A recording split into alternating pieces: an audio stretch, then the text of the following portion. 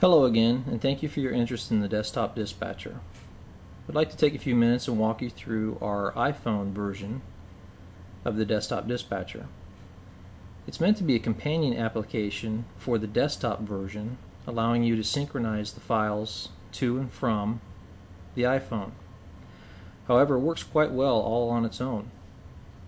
Just like the desktop version, you'll be working with a relational database that stores the work orders, customer contact information, cleared calls, as well as your inventory.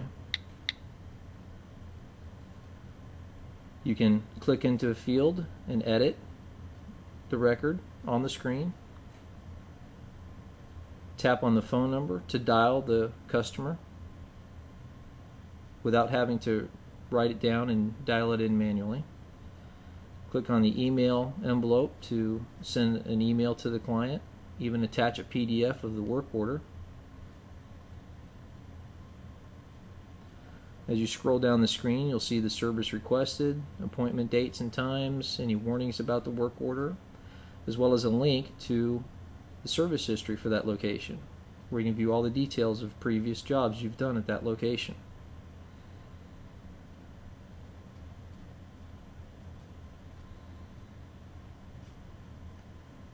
Further down the work order, you can even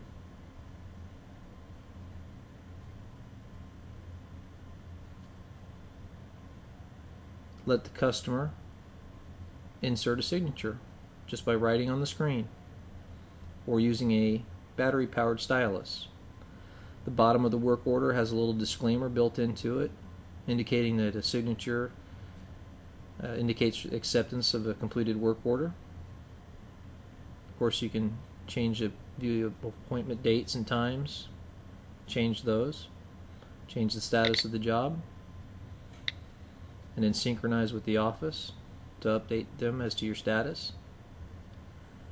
The Parts tab allows you to enter in parts being used on the job. You can either enter them in manually, or you can use a barcode scanning feature built into the iPhone. Rather, it's built into the application. It uses the camera built into the iPhone. The 3GS camera works best because it has the autofocus feature. A good clear picture.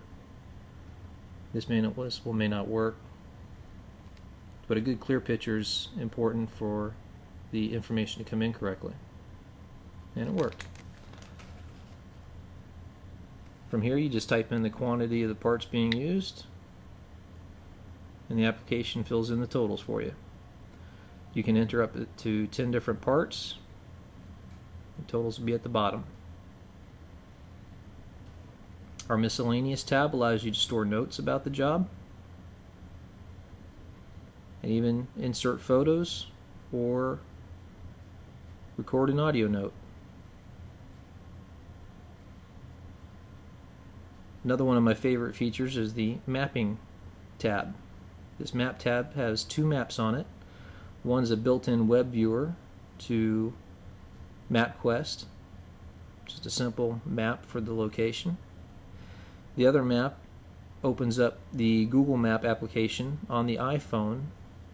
It requires you to leave the application, so you have to come back to it. But when you click on it, you'll get the location as well as your location in relation to the job using the phone's built-in GPS. I'll go back to the application, and I can show you some of the other layouts for the related databases.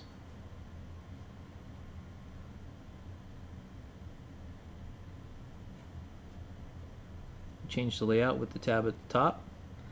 You can view the customer list. Again, you can edit the information, call the client from here, email them from here, take notes about the customer, and all this information will be synchronized when you get back, or the next time you synchronize with the office computer. And you can synchronize using either Wi-Fi, Edge, or 3G connections. So no matter where you're at, you should be able to synchronize. Go to the cleared calls file, where you can view a complete history of all the jobs you've completed, as well as any notes that were recorded at the time.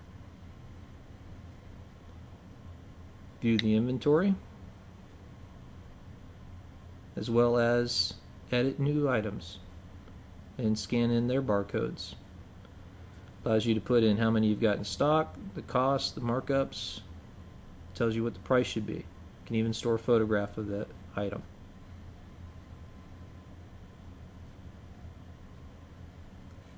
Well, that about sums it up. We hope you've enjoyed watching the video as much as we've enjoyed making the application. We think you'll agree this is a huge time saver for any service-based business. If you have any questions, please feel free to give us a call at 561-714-5240 or check out our website at customdesktopsolutions.com. Thank you.